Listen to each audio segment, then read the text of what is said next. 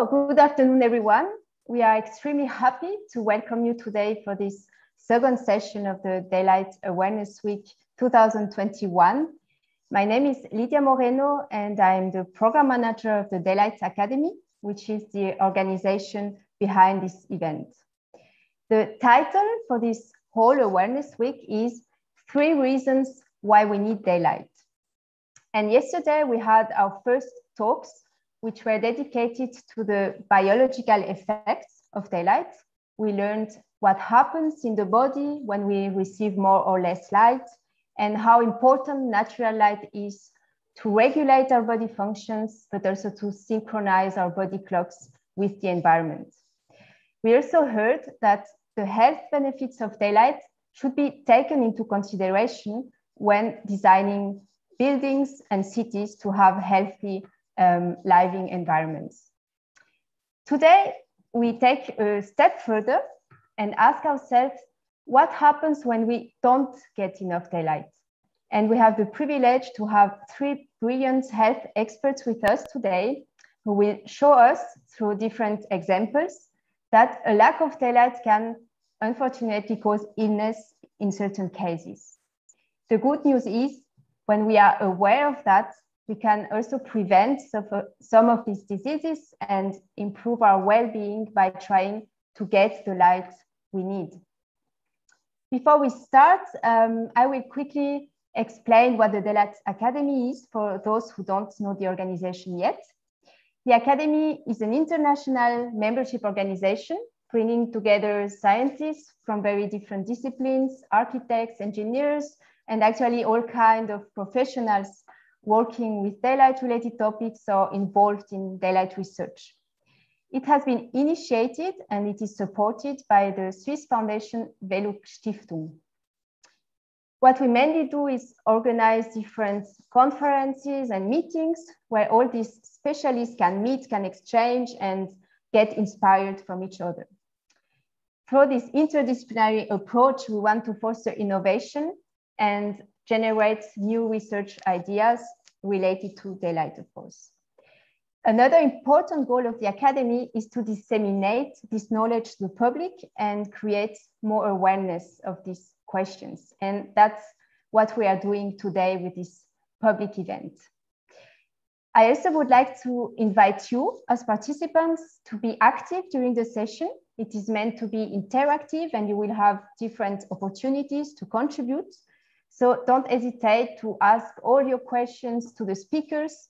And for that, please use the question and answer tool of the Q&A function that you can find at the bottom of your screen. And there you can write your questions at any time. And you can also vote for the questions you find particularly interesting from other participants. And the question with the most likes will appear on the top and will be prioritized by the moderator. So don't hesitate to use this tool. And please also keep your smartphone close by because we will also ask you some questions at different moments. And for that, we will use another tool called Mentimeter, and it will be easier for you to answer using your phone. Another thing I would like to mention is that we have a great team in the background.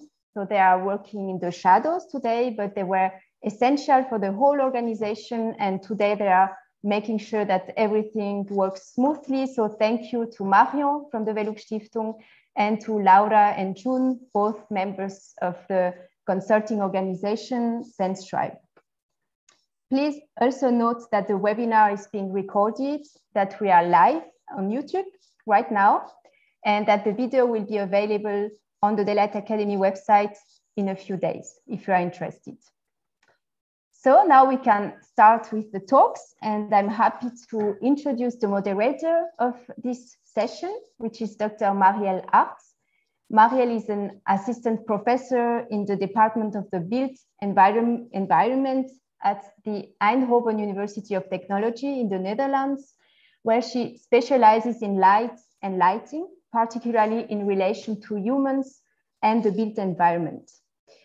Besides, she is also a steering committee member of the Daylight Academy, so we are lucky to have her facilitating the discussion today, and I'm happy to hand over to her. Marielle, please, the floor is yours. Okay, good afternoon. My apologies for getting used to the system as well. So I want to first of all welcome you all for joining us on this event here. So a warm welcome to you by spending also your time behind the screen again. I'm sorry for that, and most likely it will be indoors. And I'm extremely happy that you have raised the interest to join this meeting and hopefully share some new insights that we can do with about daylight and about being outdoors in the sunlight and why it's so important for your health. And certainly that has been a topic, health for everyone on each other's mind for the previous years, especially during this pandemic. And I can assure you there is light at the end of this tunnel, and our speakers will also explain why that light is most likely even daylight. Well, first of all, so welcome you all. We will first hear something about daylight in relation to our visual health specifically for children, and the development of myopia by Richard Hobday. This will be followed by a presentation about daylight in relation, it's like it also to mental health by Francesco Benedetti. And finally, did you actually know that there is a correlation between daylight and diabetes? That is what we will be hearing in the presentation from Charna Dibna. Well, normally we, of course, would like to welcome you all. And the aim, of course, is not only to send you information, a lot of interesting information, hopefully, but also rather tap into your questions as well. So use what Lydia also mentioned, use the Q&A function in Zoom and write those questions down. And after each presentation, we still have some time to discuss and to ask the speaker their question. Another thing, because we also want to create a bit more of an open atmosphere, and normally we have some kind of introduction round, but obviously with this number of people, that's not possible. And that's why we want to get to know you a bit better. And that's why we would like to ask you some questions specifically about you. And therefore I would ask if you can go to www.menti.com and use your smartphone on that one, or if you have a double screen, you can also use your double screen. And then you can use the codes. So the codes that you can see on this screen is 62638063. And there you will find some questions. So I'll just have just wait a little bit so you have the opportunity at least to get into the system. You already are, so I already see some answers to the first question. So the first one is, of course, from which country are you joining us? And there we can see quite easily where you all come from, so that we at least have some ideas that we're not only from the Netherlands or Switzerland, and that we can also see that we're quite international, not only Europe I see, so I see also many countries outside Europe, so that's good. Some Netherlands, Switzerland, Sweden. So welcome to you all. Very pleased to see that. I'll just wait a sec to also give you all the opportunities. So I'm pleased to see such an international group has actually joined us here.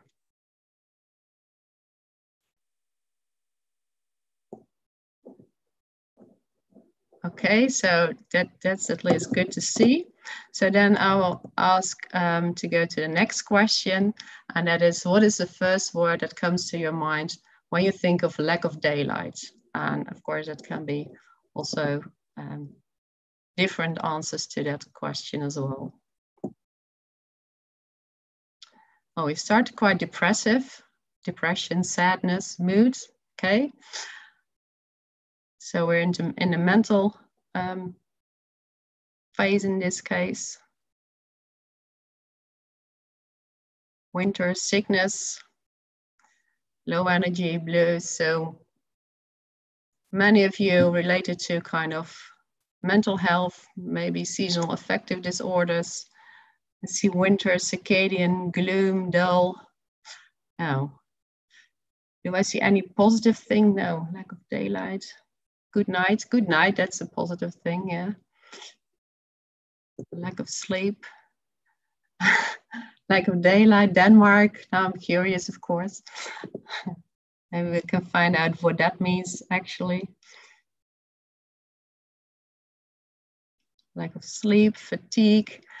Okay, so it is, well, you already are maybe prejudiced about daylight, but anyway, so that's also why you might be joining. And the last question for this Mentimeter session is, what do you hope to get out of this session? So what are your hopes, and how can we, maybe we can actually fulfill those? And new information, of course, to learn new perspectives. So it's more informative, thinking about health, new research, the relations between diabetes, new information, wonderful to learn. So you're actually here to learn connections. That's also good, also to see maybe what these excellent researchers are actually doing to connect to those cool stuff. Okay. Well, the expectations are quite high, so let's see if and how we can fulfill those more in depth. So it's a lot of information, of course, but of course I also invite you to, if you want to learn, ask those questions, and I'm happy to send them to the speakers as well, and so hopefully we'll get even more specific information that you are looking for. Reasonable funding for daylight planning, meeting researchers, enlightenments, and all of new knowledge. So that's at least good to know, and also to see what your interests actually are. So therefore, I want to thank you at least for this first part about and sharing also that information with us. So now I suggest we will actually go to the first speaker. So our first speaker of today is Dr. Richard Hobday from the UK.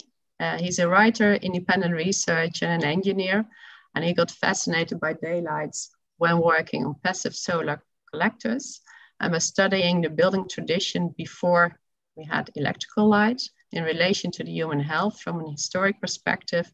He showed us his lesson, that the lessons can be learned from that one as well, and also how to reintroduce daylight in our building tradition for good health. And he recently is also focusing more on the global health threats, and among which, and that's what he will be talking about, myopia. So Richard, if you would start your presentation, would be wonderful. Thank you. Right. Thank you. What is myopia? Why is it a problem? And what is its relationship with daylight, or lack of it? So if I could have the first slide, I'll show you the myopic eye. And what happens with myopia is that the eye is misshapen, it lengthens.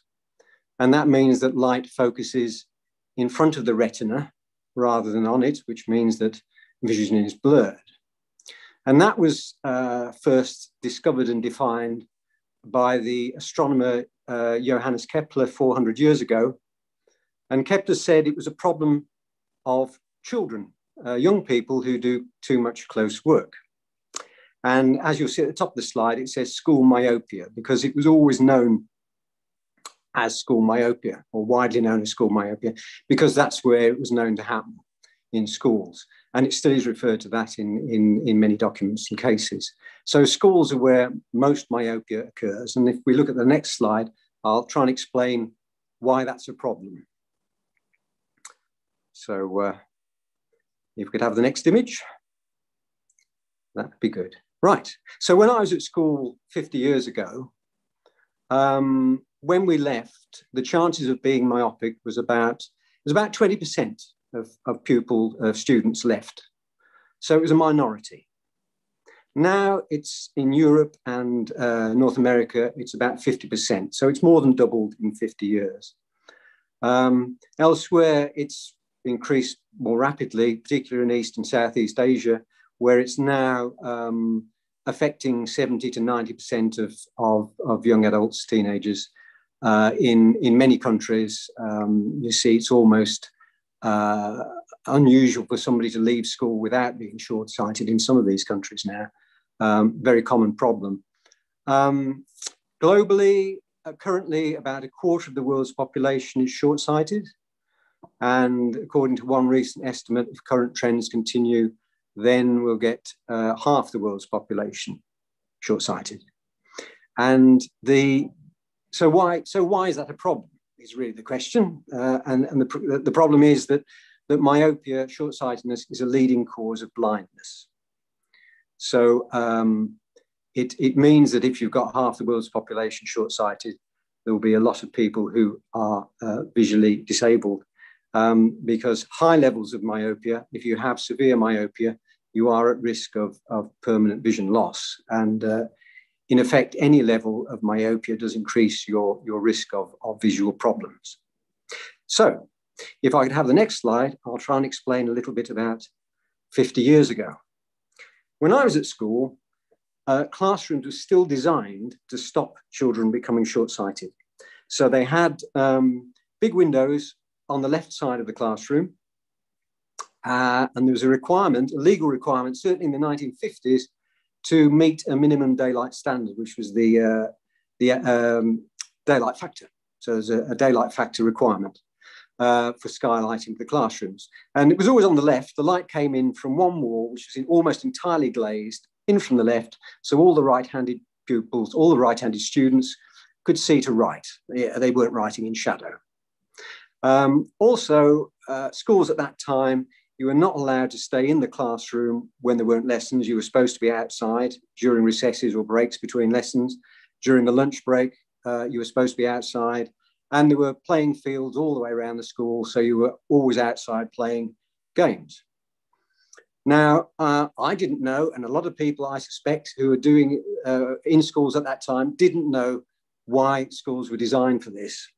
So I spent a lot of time trying to find it out. And eventually I found a paper upon all this was based. So if we could have the next slide, I'll explain who was responsible for this. And it was a Professor Herman Cohn, who was a professor of ophthalmology at Breslau University in Prussia, as it then was. Prussia had a compulsory state education. It was the first modern state to do so, I think.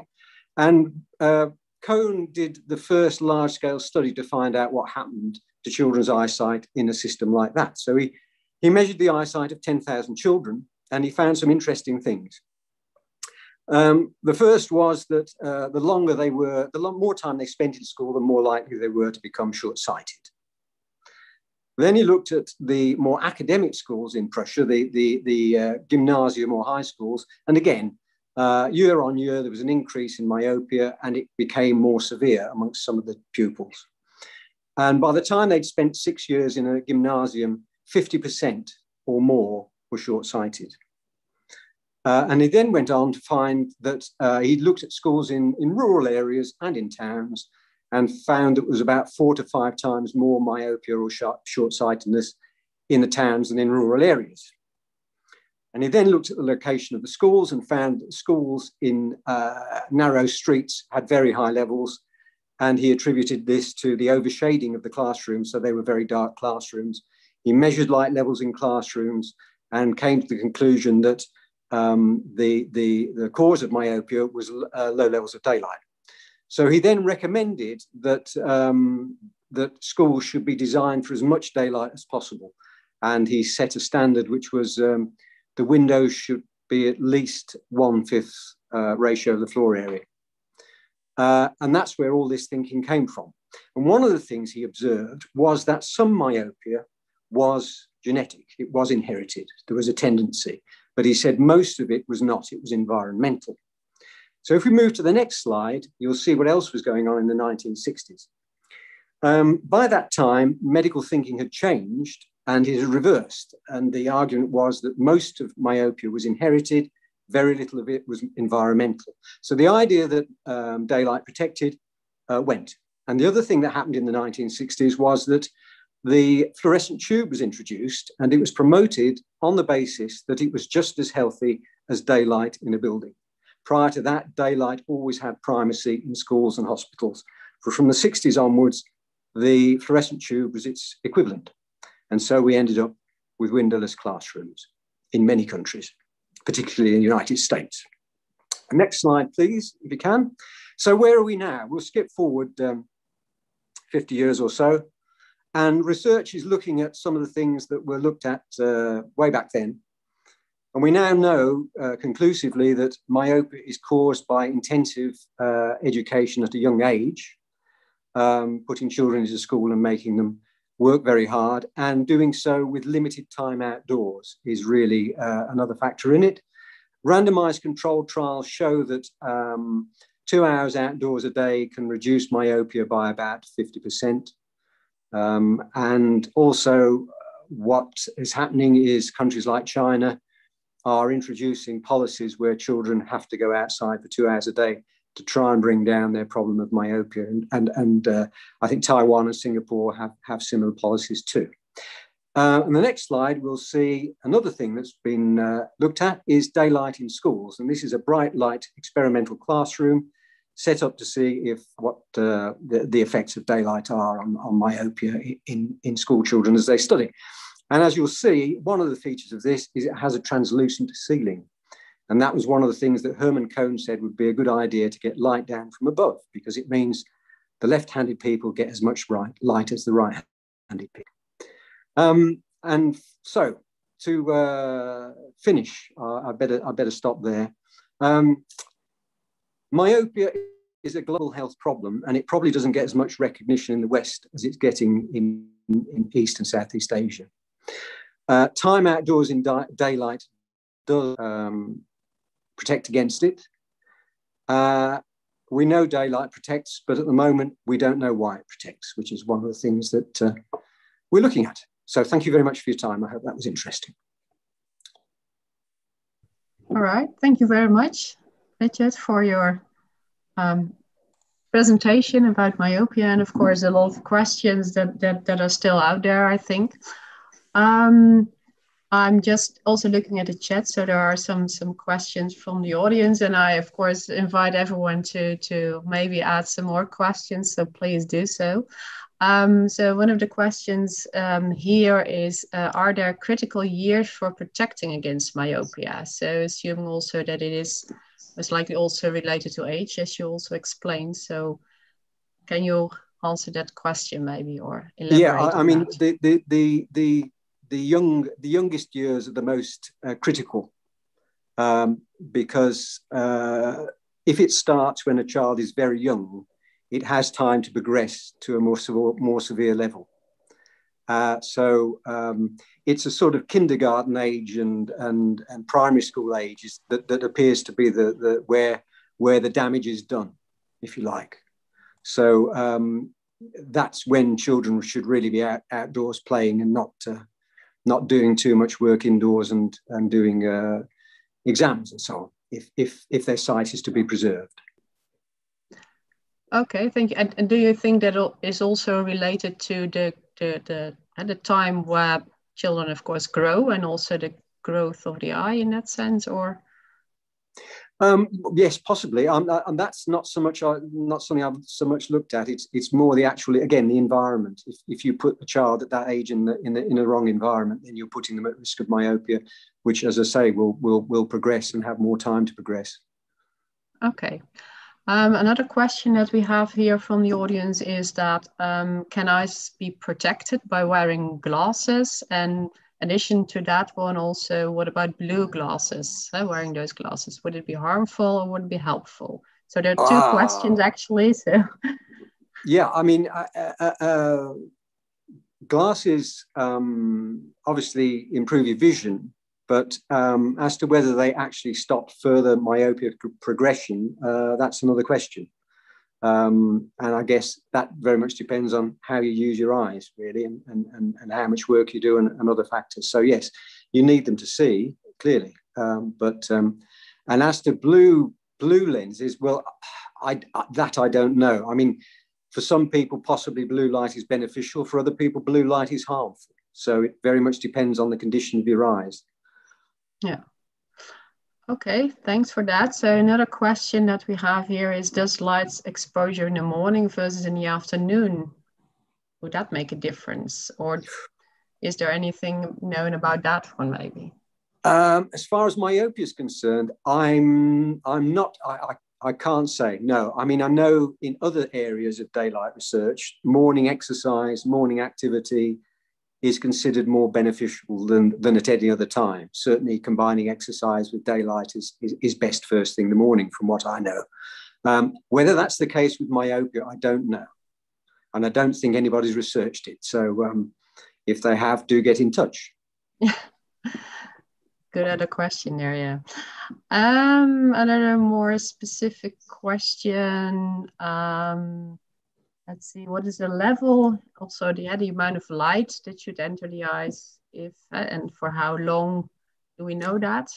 Well, that's again, that's a research question. I mean, there are different papers saying different things on how much light you need and how long the exposure has to be. And I say, as what we know is, if you're outside and you're young and you're outside, it protects you. And the question is, how do you illuminate a classroom to reproduce those conditions? Is one of the big questions.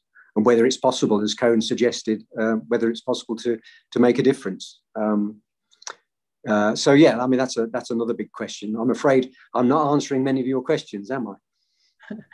Let's see if we can find a question where because there are quite some questions related to that one. I also asking about what about sleep protection? Isn't going outdoors, isn't that related to having a longer view in that sense? Is that a protective factor? So yeah. I mean, the problem with it is it is multifactorial.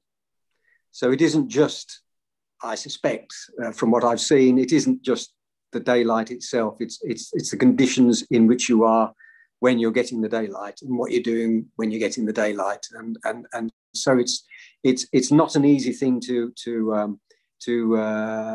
distinguish between the different factors at the moment. But everybody's trying to look at it and find out what are the important ones. Because of course a view in a classroom was always considered a valuable thing. It was a break from looking at the blackboard and studying. You could look out of the window at a view of nature, and that would be a restful thing. And then when windowless classrooms came in, one of the rationales for that was it stopped children looking out of the window. So there's that. I mean, that might be also the conclusion of your message. So there we know that daylight or going outdoors has a protective factor, but how exactly those different mechanisms work together, that's still a question to be on. Is that correct? If I yes, can... very, very much so. Yes. Okay, good so in Dutch and English. Thank you. Thank you, Richard, for this session, and also the audience for the many questions that you have. I would like to go to the next speaker in this case. So we will go to listen to the presentation from, I'm sorry, I have to get my own notes there, from Dr. Francesco Benedetti, and he is combining research and clinical work in Hospital San Raffaele in Milan in the fields of psychiatry and clinical neurosciences. And his main research interests are within the field of translational and reverse translational psychiatry. So I also hope that you could explain something about that, because that's something that I don't know exactly what that means. Linking the clinical work and the research, and he aims to develop new treatment techniques based on the administration of environmental stimuli, as such daylight maybe, to synchronize the biological clock. So Dr. Benedetti, if you could give your presentation. Okay, I think you can see me, and let's share my presentation. First of all, thanks to all the organizers for having me here, for inviting me. I noticed that several people said that sadness and depression were among the first words that came into their mind when speaking of lack of daylight. And that's exactly what I will speak about here, and those about the possibility to correct these things. I'm the leader of the research unit in psychiatry and clinical psychobiology of the Ospedale San Raffaele in Milano, and I am professor of psychiatry in my university, University Vita Salute San Raffaele. I have absolutely, as you can see here, no conflict of interest to declare, and my researchers are being funded by public entities, and I like to stay in the daylight, definitely, but I don't need to be paid to stay there. And so let's start with this talk, and this is what happens to you when you arrive in Tokyo and you look at the underground map. It's quite scary, but the most scary thing probably is this line. This is the Yamanote line, you can see it. It goes all around the center of Tokyo, and it's the preferred line for suicides because trains go very, very quickly there, and so there are no possibilities to be saved if you jump on the line.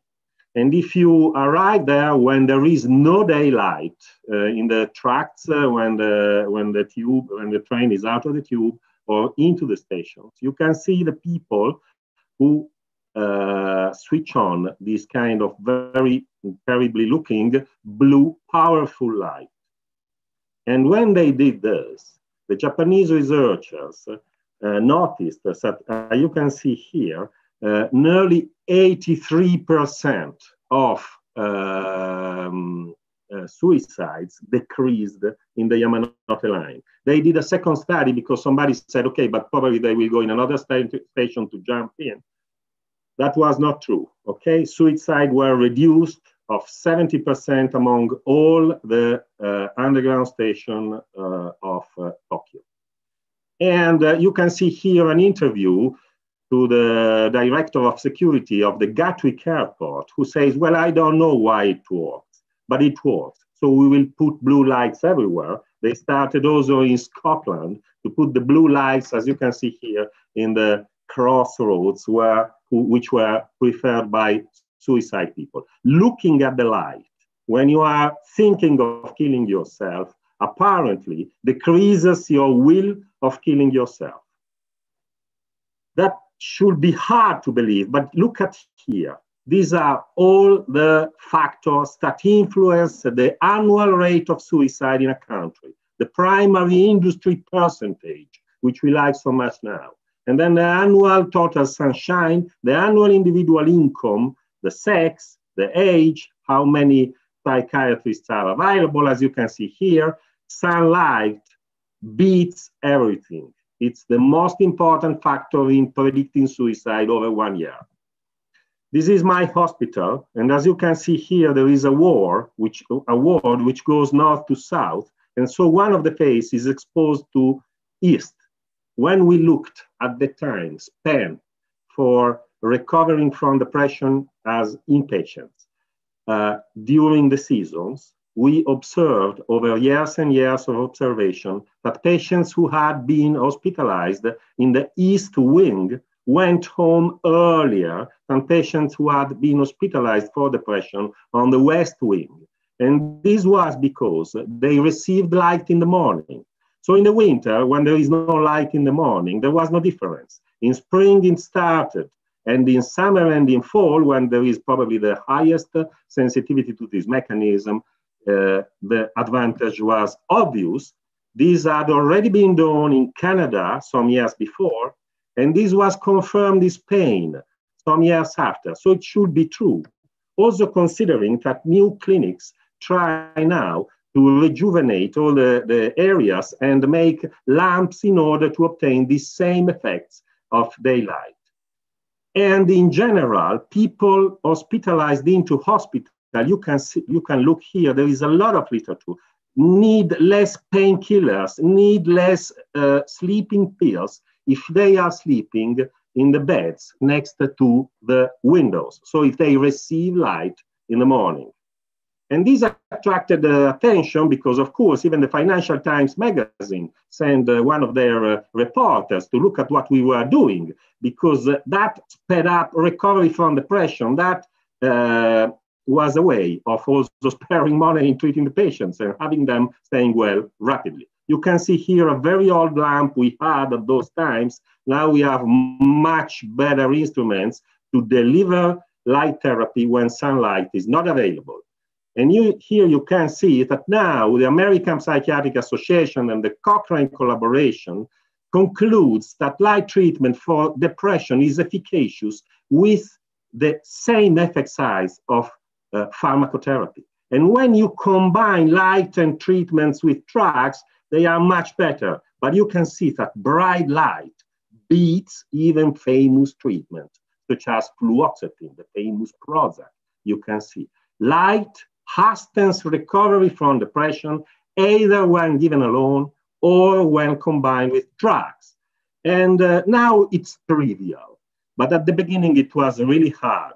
That was, we can say that this was a turning point for me when Science dedicated an editorial to what we were doing. And I said, okay, but at the beginning, people looked at us like we were some kind of strange witch healers, you know, when we're treating with this new age treatment, light in the morning, sleep deprivation. But then we were able to show, together with many, many researchers in the world, that these techniques are effective to treat depression. And also there is a growing awareness that circadian disruption during the life can cause a lot of problems, you can see. And when it starts early in babies and children, it leads to disturbances as depression, mania, ADHD, and whatever, and then obesity, and then autoimmune diseases. How can this happen? We think that it is because the light is the main synchronizer of the biological clock. Everybody knows that the signal is delivered into the suprachiasmatic nucleus, and then with a long circuit, it goes to the pineal gland to release melatonin in the evening in the darkness. And in the suprachiasmatic nucleus, there is a machinery of genes which is directly activated by light. And then it regulates everything. You can see here the genes of the biological clock, which go up and down, they go up with light, and together with them, this is serotonin, neurotransmitters into the brain, potentiate their action. So light means more serotonin into the brain. Believe me, trust me, we don't have time to look at them one by one. Dopamine goes together, noradrenaline goes together, and even glutamate. And then from the biological clock, all the clocks in the organisms are synchronized. And even in the fetus, during the development of the brain, the biological clock is synchronized with the biological clock of the mother through the light, which hits the retina of the mother, synchronizes her biological rhythm, which are then transferred as information to the fetus, organizing a system which will guide our life on the planet for all our life. And then, through the rhythm of melatonin, season changes, photoperiod changes, and we are even synchronized with the seasonal change in availability of light and the position of the Earth in the solar system.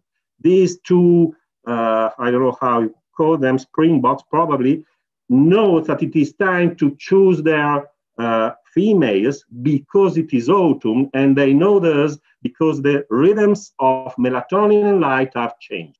We detect this. And if we perturbate by lack of sunlight or by shift work or whatever this system, we perturbate neurotransmitters and we can have depression, you see. Black bile increases in autumn, said Hugues de Fouallois, who was a monk in the Middle Age. You see, he was aware of this. Now we say serotonin decreases in winter, changing so much in autumn and spring as a function of how much daylight we have. And when serotonin goes down in winter, you say here that serotonin transporter goes up. And so serotonin is rapidly cleared from the synapses. When we have a lot of daylight, few serotonin transporters. And this is exactly the difference between people who have winter depression from people who are not. You can see here, these guys simply have a higher variation of these mechanisms. And this higher variation leads to depression. And when we give light therapy, we change the thing, normalize them, and everything returns to the previous situation, and people recover from depression. When it all started in the 80s, you can see here, Dan Kripke treated non-seasonally depressed patients. Light is antidepressant independent of the seasonal rhythm, because we now know two more things, two more mechanisms. One is this: when we are in the light, in our preferred timing, which is for nocturnal animals, darkness, for diurnal animals, light, we release a lot of dopamine. And this dopamine dampens the reactivity of our stress system, and we produce less cortisol and stress hormones in our preferred diurnal period. So we are in the light less afraid of things. We have lower stress reaction to bad events. And this is true. We see also in monkeys, this is a macaque, analyzing the hair of macaque monkeys. We see that macaques caged in cages which face south have lower cortisol into their hair, you see? And that's a replication of what we did in our patients with windows facing east. And then another mechanism is that light directly impacts the limbic system. It has been discovered recently at the NIH. There is a specific system which prompts reactivity of the cortical limbic system, decreases the reactivity of the amygdala to negative stimuli proportional to the exposure, even in humans. And we had shown, returning to my first slide previously, that this cortical limbic circuitry is disrupted in depression. And the more it is disrupted, the more suicidal thinking and planning you have. And you can see here that light directly improves it. So what we have learned is very simple. First of all, man and his environment are not separable, and it is impossible to avoid exposure either to light, either to darkness, but light triggers all these mechanisms which are antidepressant, anti-stress, and promote our cortical limbic control of emotions and the cognitive generation of positive affect. And the second thing, maybe we understand why people, when they can, go immediately into the light. They do it all the day, you know, they do it all the time. When they have some free time and some money to spend, they spend their money to stay in the daylight. And that's my, let's say, advice to all of you and to myself. Thanks very much for listening. Hope now I will be able to stop screen sharing and take questions if you have some. Thanks again. Thank you so much for explaining why we should go outdoors in the sunlight and why it's good for our mood and health and our well-being in that sense. So thanks very much for this rather intense also introduction into that topic. We have some questions from the audience, and I saw that there was already some questions were answered, but I'll just ask the first question. It's maybe a bit in depth, but do you know if babies inherit the biological clock of their mothers? So it's a bit, maybe not directly in that sense, but do you know how that works? There are two ways. I mean, the clock machinery, the biological machinery of the central clock is made of genes, which are expressed in loops. And of course, genes have variants.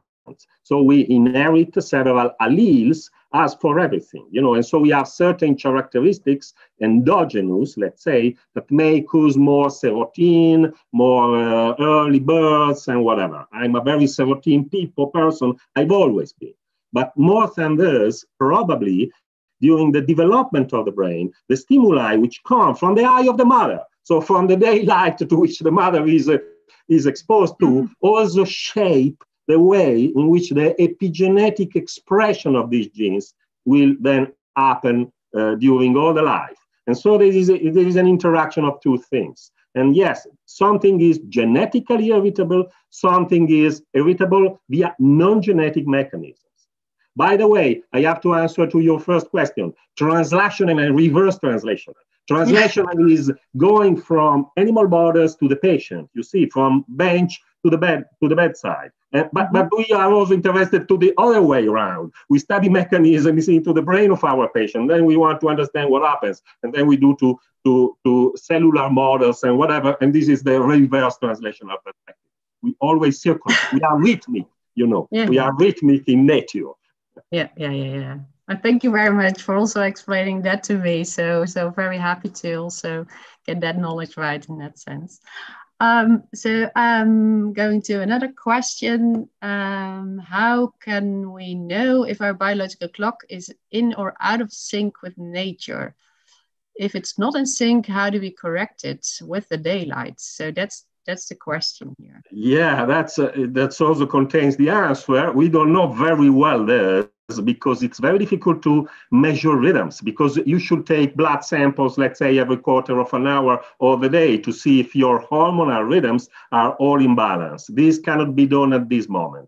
But one way is that you are certainly aware of if you are sleeping well, if you are well awake during the day, if you have the normal homeostatic oscillation of energy, rest, and activity. If this is out, if the clock is out of sync, people will lose the powerful effect that daylight has on memory and attention, and will feel this cognitive fog during the day, and maybe they will awaken a lot of time at night. How to correct this without taking sleeping pills? I mean, the way is only one: to expose themselves to the synchronizing stimuli, which are light in the day, in the morning especially, but throughout all the day, and complete darkness at night, avoiding also this artificial light pollution that we have during the night. So re-establishing the rhythm of melatonin during the night and activated mechanisms by light during the day. That's my advice. So actually to follow the rhythm of the daylight in this sense.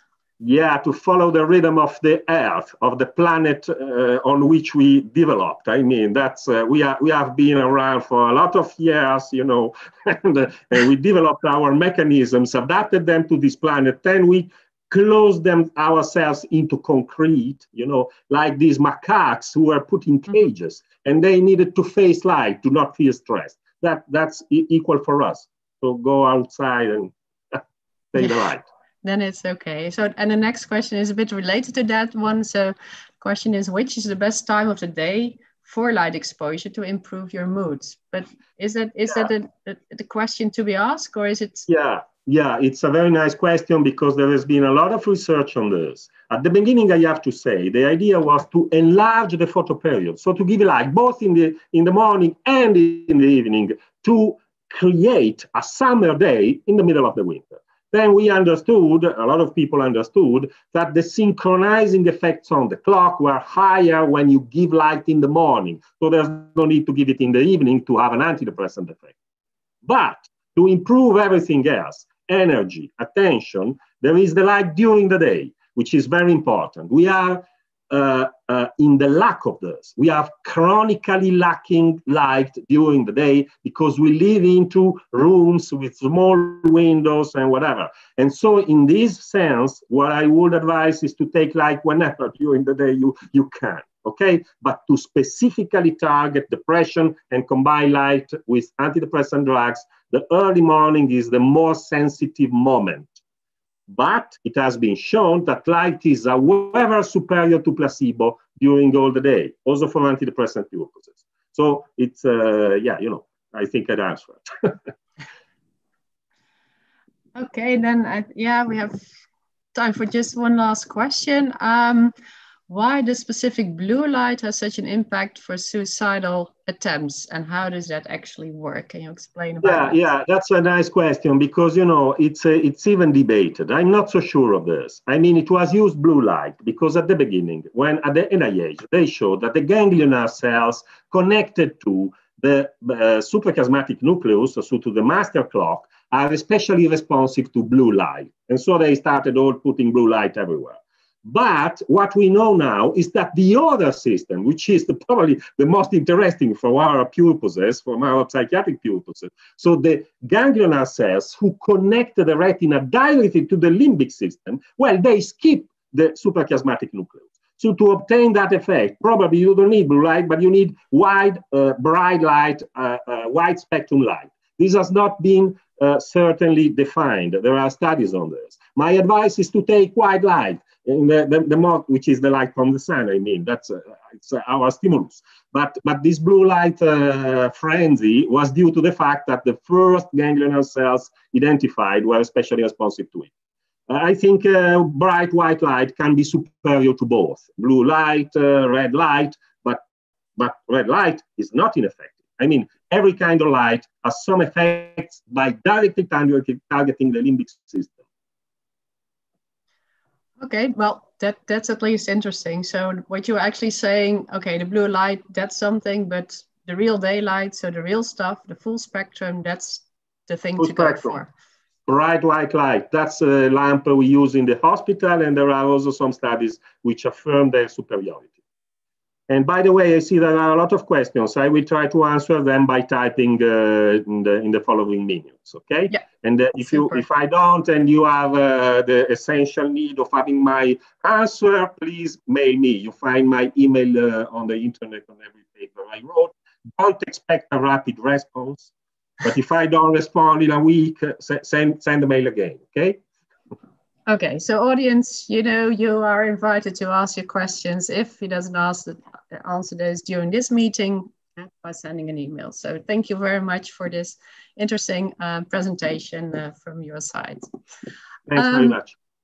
And the next one, I would like to introduce our next speaker. So the third and the last in line. So last but not least, as I used to say. So we have Dr. Sharna Dibna. With a background in molecular biology and chronobiology.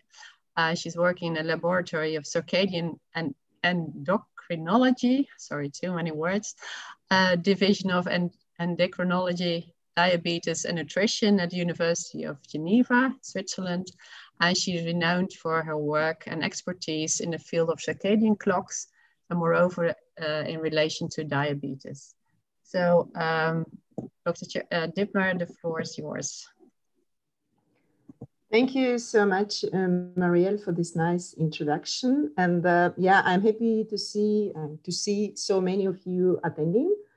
I'm also very grateful to the organizers for the session to being built in such a logical manner, and to Francesco Benedetti, who made a wonderful introduction, actually, to the connection between the circadian rhythm, light, and metabolism.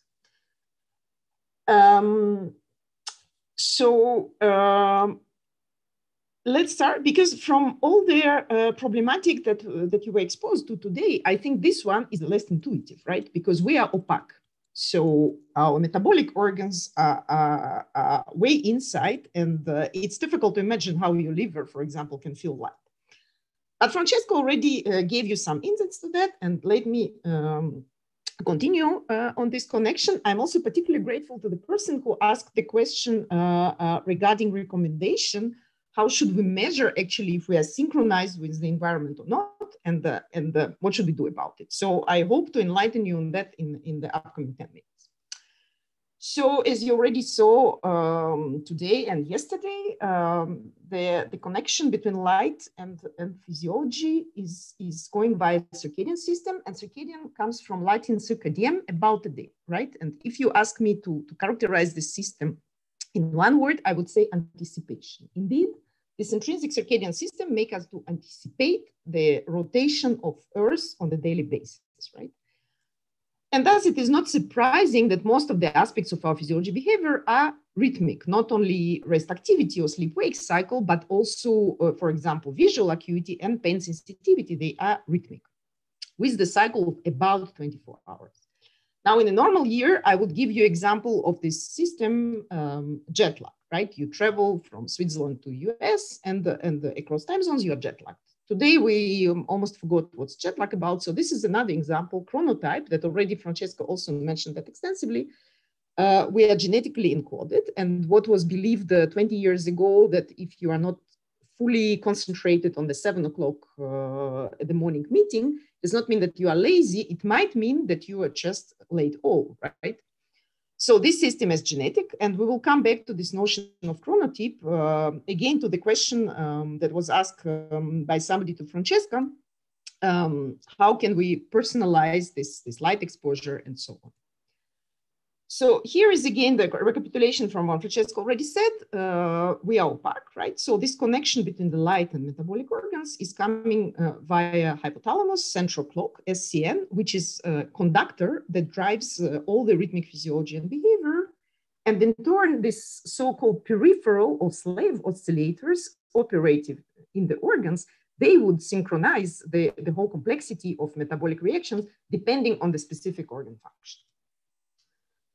Now, circadian misalignment, right? So that was, again, this wonderful question. How do we know that we are desynchronized with the environment? So yeah, I mean, in scientific terms, we call it circadian misalignment. It means that our internal clocks and external cues are not exactly aligned.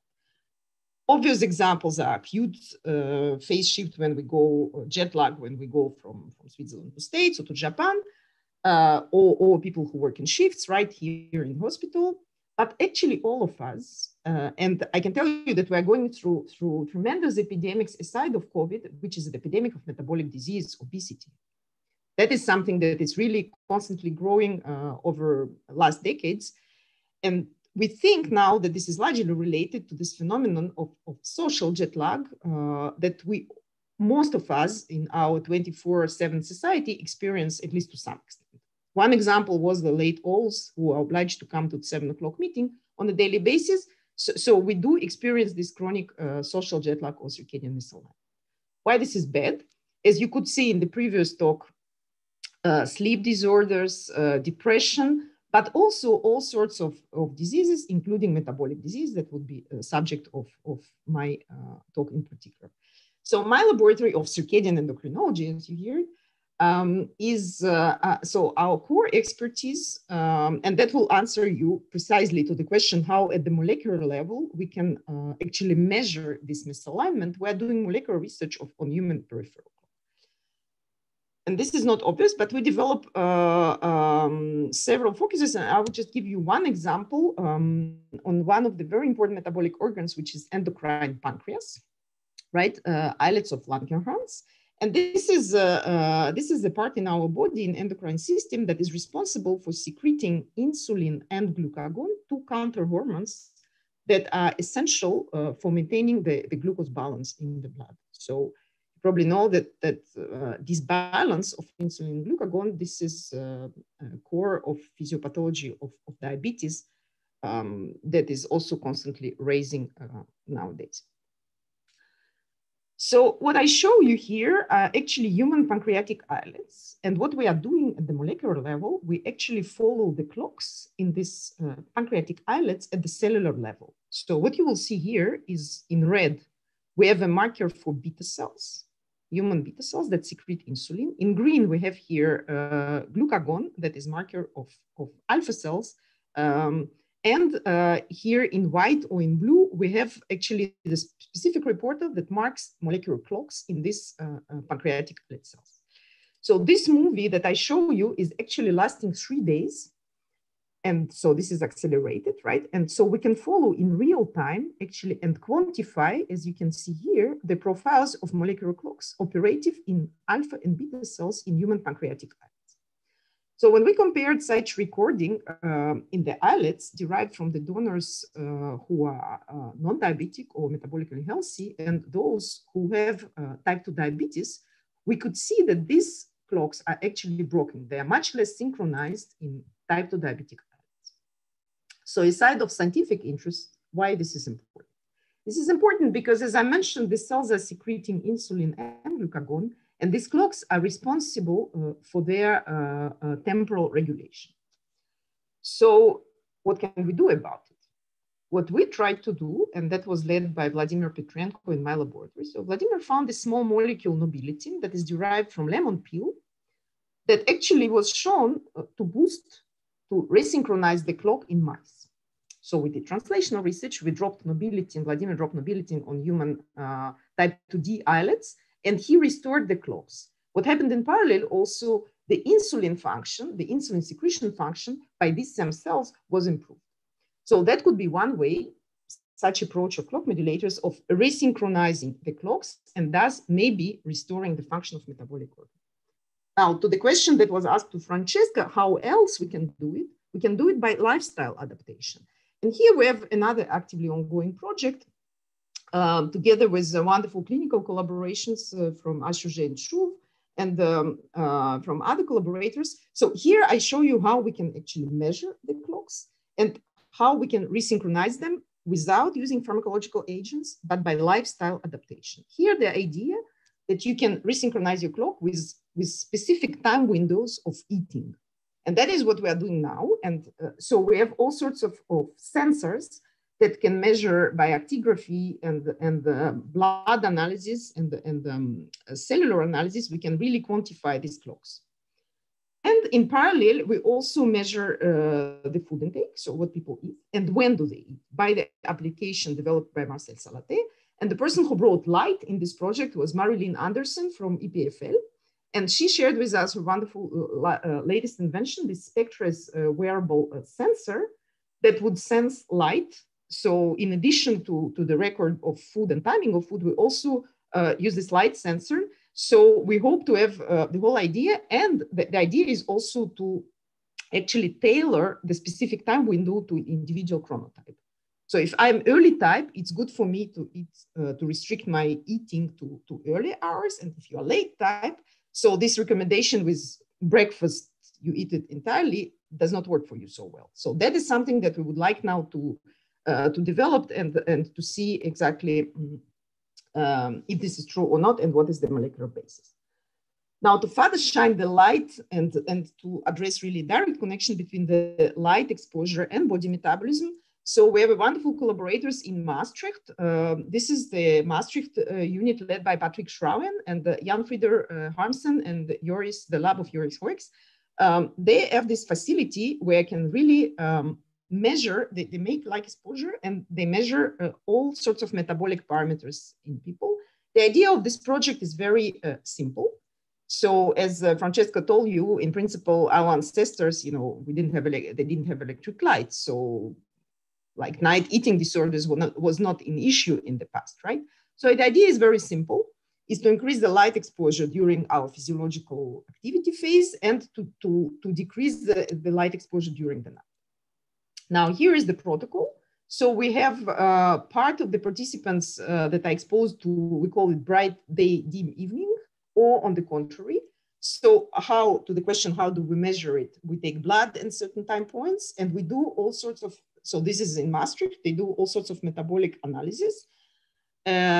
So the participants are in these super controlled conditions, right? So everything is controlled, eating, light exposure, and then the outcomes are the metabolic profile at all different levels, the clockwork, and we also measure, so this is my part, we're measuring molecular clocks in different primary tissues from the same patients. So where we hope to come with that is to develop personalized light schedules that would be tailored to individual chronotypes on the participants. To summarize, what I hope to convince you that most of us are experiencing this, as we call, chronic circadian misalignment, and that perturbed light schedule with both dim light lack of light during the day and excessive light during nights is not so great for our metabolism, right? It could be basis for growing epidemics of metabolic diseases. And indeed, it was shown at molecular level. I just showed you our recent work with type 2 diabetes in human. We see that the regulated clocks are associated with metabolic diseases in humans. Now, how can we fix these broken clocks? That's the question, right? So we can use personalized light schedule. We can use other lifestyle adaptation. What I've shown you is this time-restricted eating protocol could be also timely exercise. And another way is clock modulators, like what I've shown you, the example with Nubili. So with that, I would really like to thank a wonderful team in my lab who did this work, Vladimir Petrenko, especially, and Florcin Turel, our collaborators, funding agencies, Velux, of course, Daylight Academy for this wonderful event. And yeah, I hope you have many questions. And also to follow on what Francesca said, if I do not have time to respond to all of your questions, please, I'm in Shana Dibnar. You find my email easily. I'm happy to continue on the discussion also after the event. Thank you very much. Thank you very much, Sarah, for this presentation, and also to demonstrate how different factors actually influence our health, and also the questions that are still out there, I think, so that researchers have still enough work to be doing, and also to connect those different insights as well.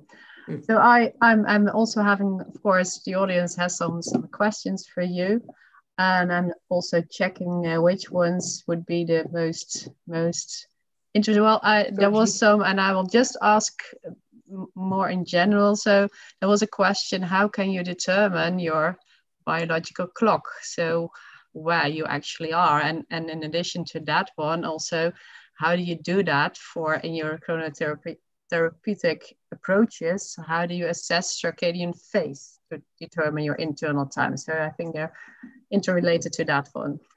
Right. So first, questionnaires.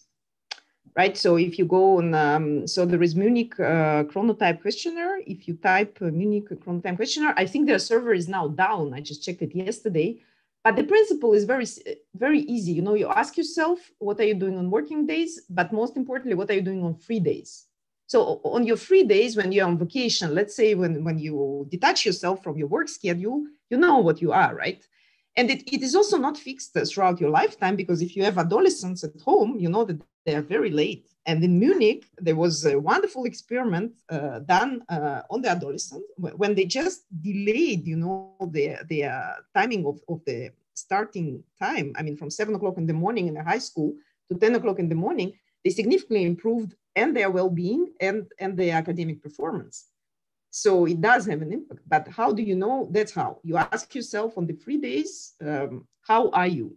Do you like to stay late intrinsically, or do you like for me, I know that I'm super early, right? So that no doubt. But and on the molecular level, what I showed you, of course, we don't take islets from people, but we do tiny skin biopsy.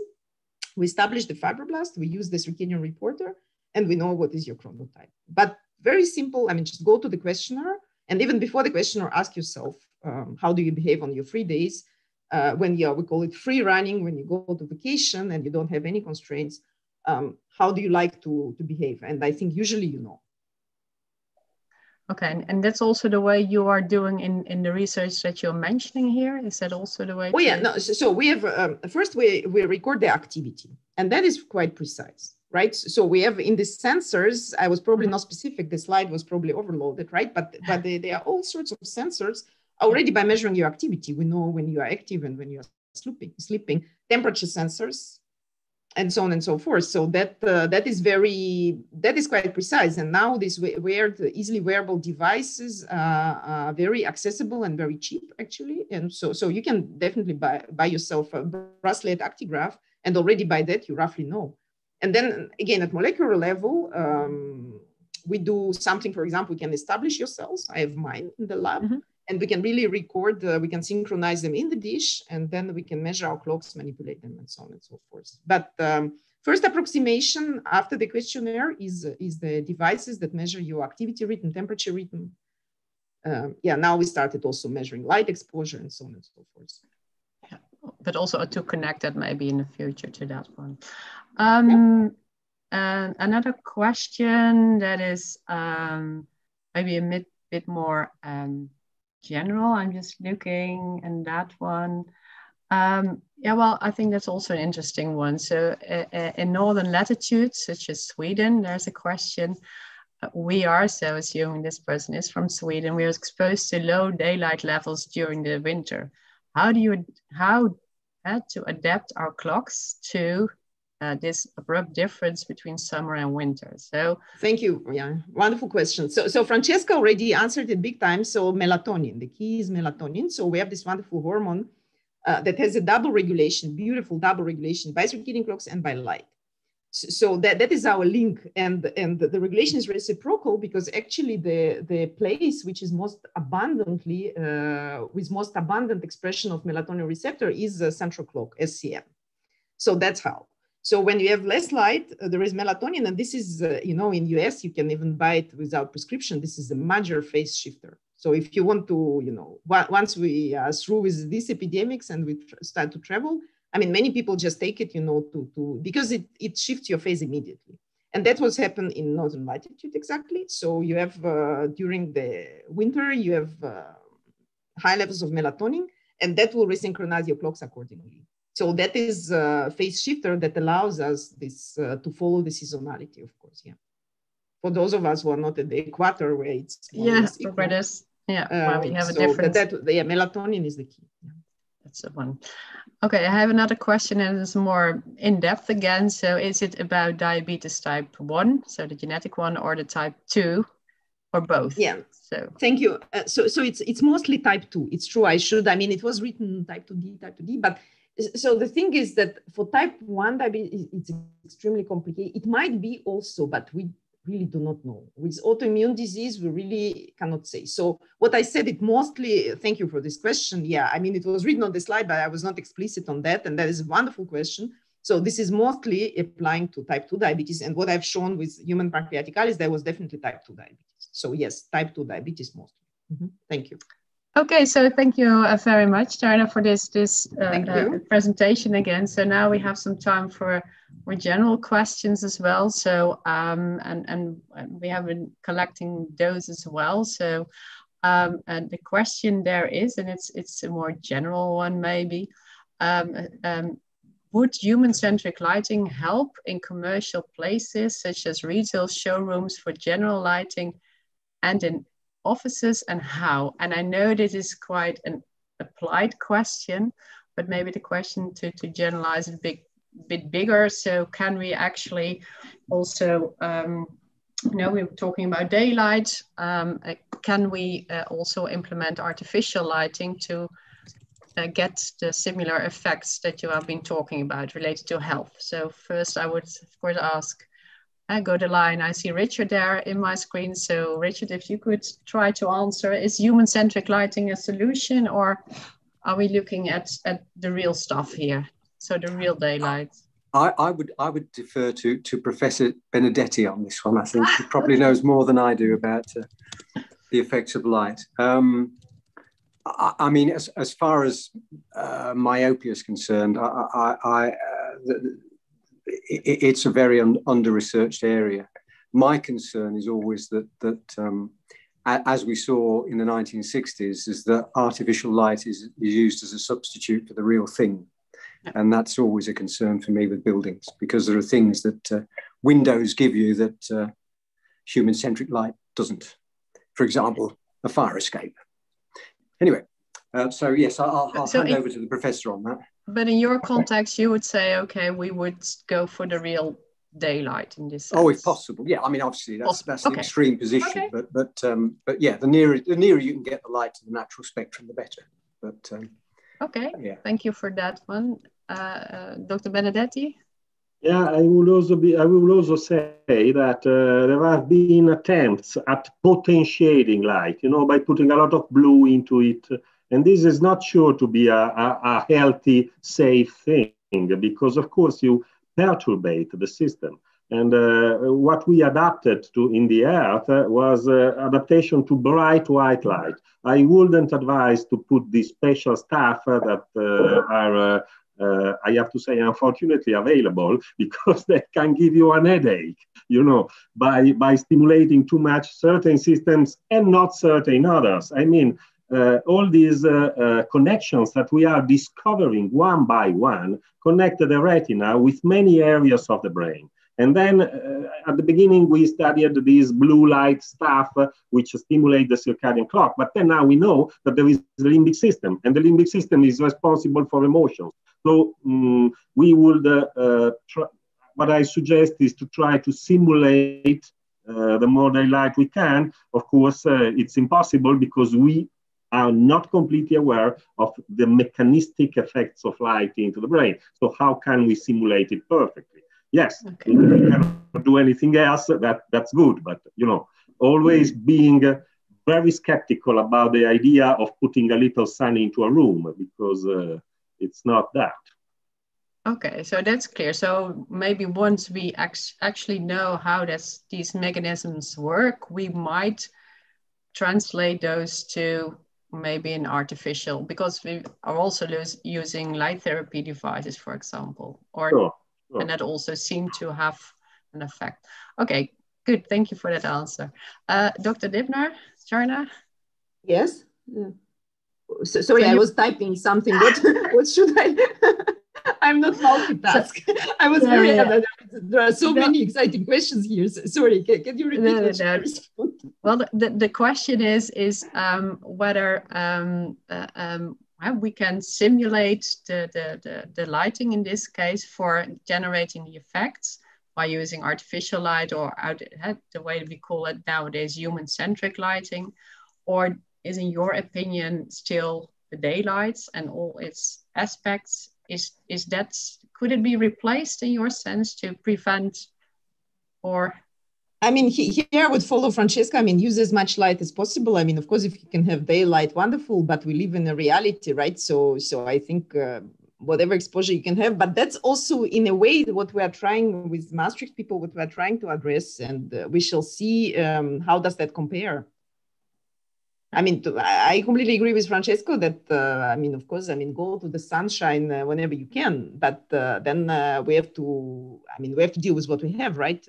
So I think we should definitely consider artificial substitutes in our reality. So one of the goals of the projects that I showed you in a nutshell is to see how this, because they use obviously office light, to what extent it substitutes and how it can boost your metabolism if used in the scheduled manner. Okay, so we have at least some discussion on the topic, so that's at least good.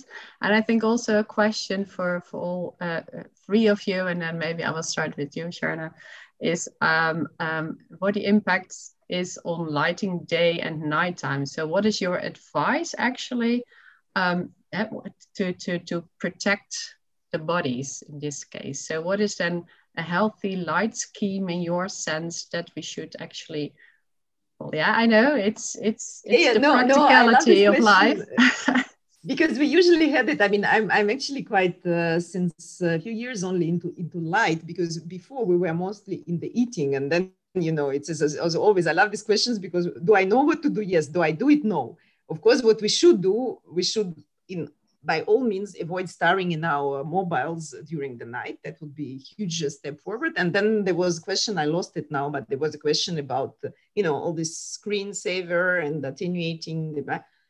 I mean, it works only to some extent, unfortunately. And in the circadian field, Francesco wrote a wonderful paper by Samer Attar. So Samer had another publication that actually this screen, protectors, they are not perfect. So yeah, I mean, decreasing screen time in the evening hours and during the night. But yeah, I'm the first one not to do it. So actually, you have this exciting emails right during the night, and you have to respond immediately. So that would be one huge step. And here again, I would totally agree with Francesco that, I mean, as much exposure to daily light as you can, that would be a huge step. Okay. And all this fine tuning is coming on top of this. Of course, we want to synchronize it to our chronotype, but I mean, let's stick to reality and first get as least light possible. I mean, just make your night dim as possible and make your days as bright as possible.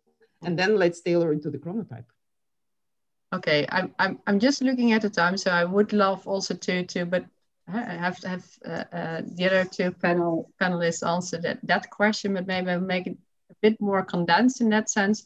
So would you all suggest to follow the daily rhythm in this case? Is it that we have to go back to nature again? Is that the case, or do you disagree on that one? No, I agree perfectly, if I can say. And the idea is this, that it's not my idea. I have to say, I took it from Till Rönnberg, this idea that we are living in a kind of short circuit because we do not expose ourselves to light during the day. But when you have a sufficient amount of light during the day and in the morning, you will sleep better at night because your circadian rhythms will be synchronized. And so you will not need to take sleeping pills or take melatonin, which a lot of people do, including me, when I go abroad and I have a jet lag. But it shouldn't be done in normal conditions because the light during the day, bright light during the day, would also prompt these oscillations with deep rest and during the night. And so the idea is to avoid pollution, okay? We pollute the day with darkness and we pollute the night with too much light. So it's, yeah, well, it's, you know, they were telling me at the beginning that I was a kind of a new age person, you know, and then now everything cites this and this is an accepted treatment. But that's it. Avoid pollution.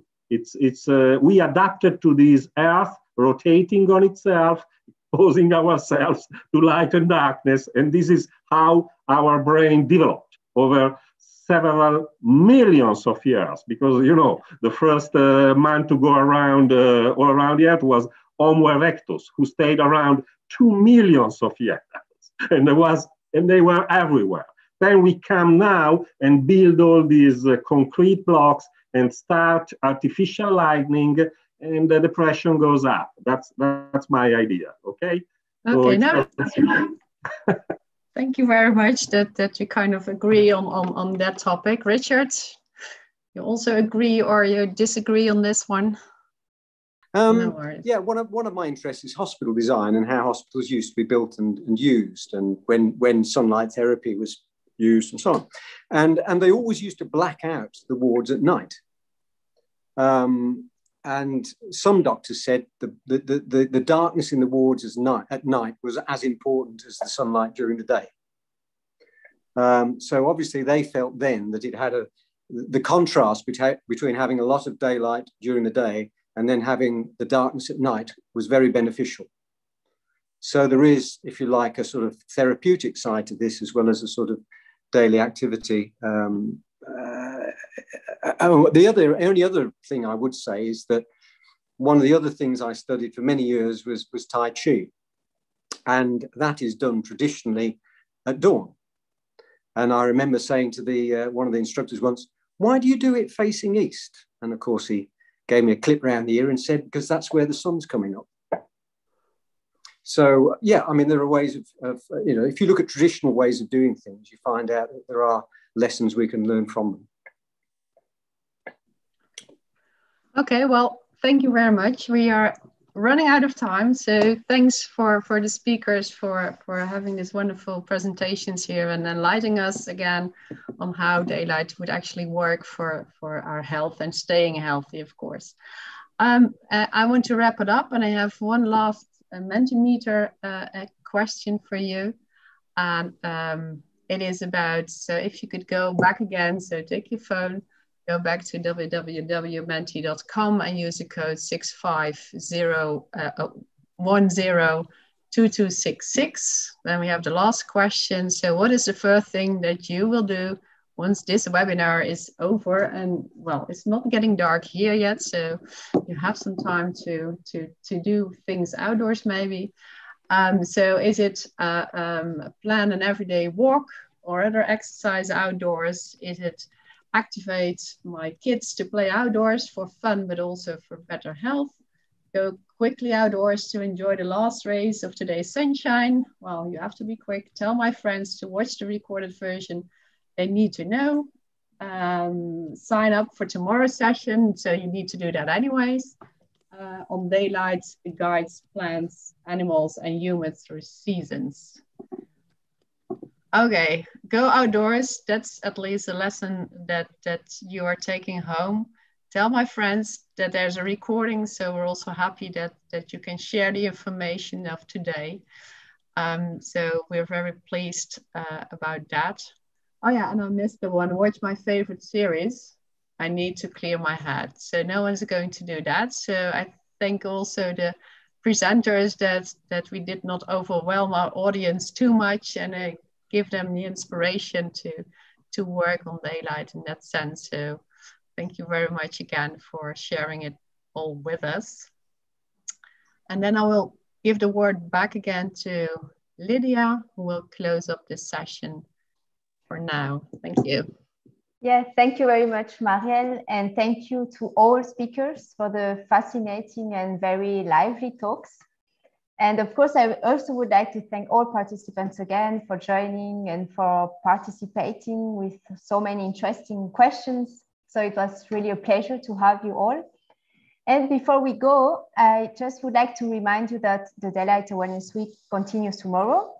As you have seen in our last question on Mentimeter, we have a last session, and we will be delighted to have you participating again, of course. It will be a roundtable with 4 great speakers who will represent very different disciplines. And together with them, we will have a discussion about a third reason why daylight is important. And this reason is daylight guides plants, animals, and humans through seasons. So we will take a broader view and look at our natural environment and at the role daylight plays in these seasonal rhythms and how this affects nature and including us, of course, humans. So if you haven't registered yet, you can still do it. You will find everything on the Daylight Academy website. And yeah, so let's close our session here. Thank you very much again to everybody, and have a nice evening. Thank you very much. Thank you. Thank you. Thank you. Bye-bye.